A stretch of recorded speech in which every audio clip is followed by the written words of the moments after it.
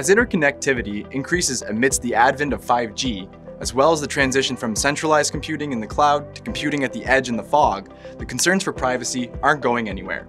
Ensuring that data can move from one location to another without anyone's eavesdropping remains in the back of consumers' minds. Engineering.com recently had the opportunity to discuss with some experts and industry leaders about the importance of protecting data.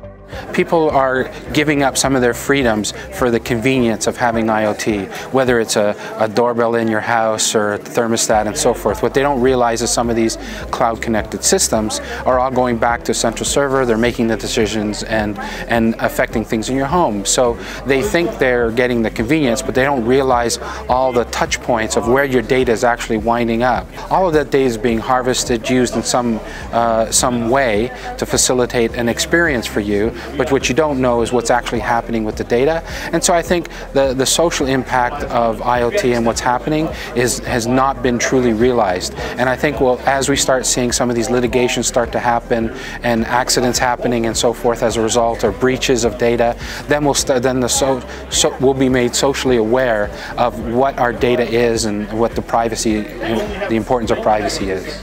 Consumers aren't alone in their concern. Manufacturing floors and data processing centers are some of the few key areas in industry that require protection for their massive streams of raw and processed data against malicious agents.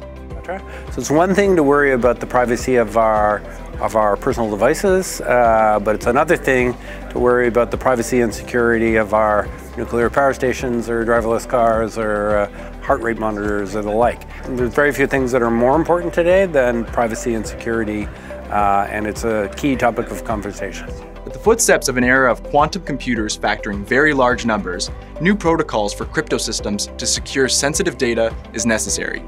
Further, the gap between privacy and commercial exchange of data serves as an opportunity for engineers, cryptologists, and security specialists to innovate new solutions. We need to understand when data is being utilized, what are the rules by which that data is consumed and where it's consumed. One example of that is the introduction of bias in artificial intelligence. It's kind of a side note of something that just came into play. It's not like it was programmed in, it's just something that happens. So we're trying to figure out algorithms and ways to be able to reduce that. So see, these are some of the things we've got to try to figure out and certainly keep watch on.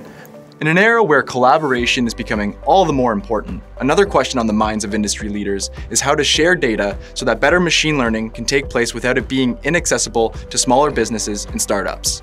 If you look at data sets, take for example, the Facebooks or the Googles of this world, they have huge data sets at their disposal, right? So, how do we create an environment, a technological environment where, a smaller company can get access to these data sets, right? Should that be allowed? Should that be obscured?